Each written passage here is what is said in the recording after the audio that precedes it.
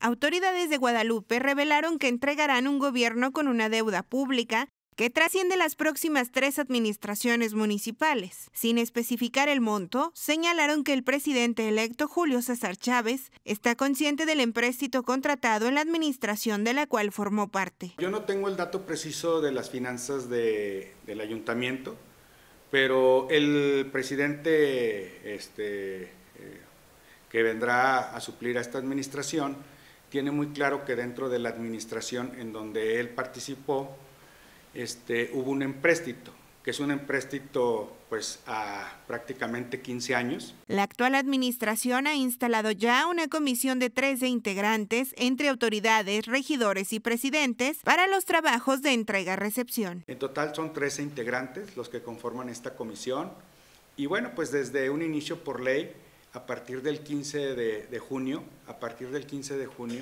se empiezan a trabajar los 90 días de lo que será los informes, los paquetes, todo lo que conlleva pues la información que la administración pública municipal contiene y que bueno va integrando para que una vez que los cómputos, la entrega de la constancia de mayoría al nuevo presidente municipal y se marquen los tiempos, una vez que se defina pues el tema de el triunfo del presidente.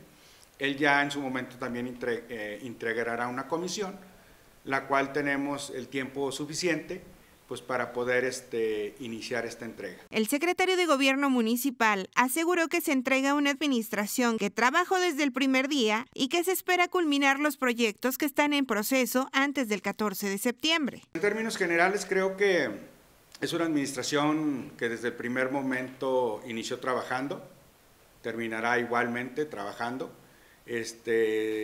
Pues están en proceso varias obras, entre ellas pues la de los pozos que abastecerán a las regiones de aquí de Guadalupe, de la zona norte. También se están haciendo trabajos internos en diversas comunidades, como lo es las rehabilitaciones de agua potable, electrificaciones, pavimentaciones. Y bueno, pues se sigue trabajando. Y bueno, esperemos que la mayoría de estas obras que se iniciaron puedan concretarse antes del 14 de septiembre. Con imágenes de Jorge Torres para Sistema Informativo CISART, Adriana Villamil.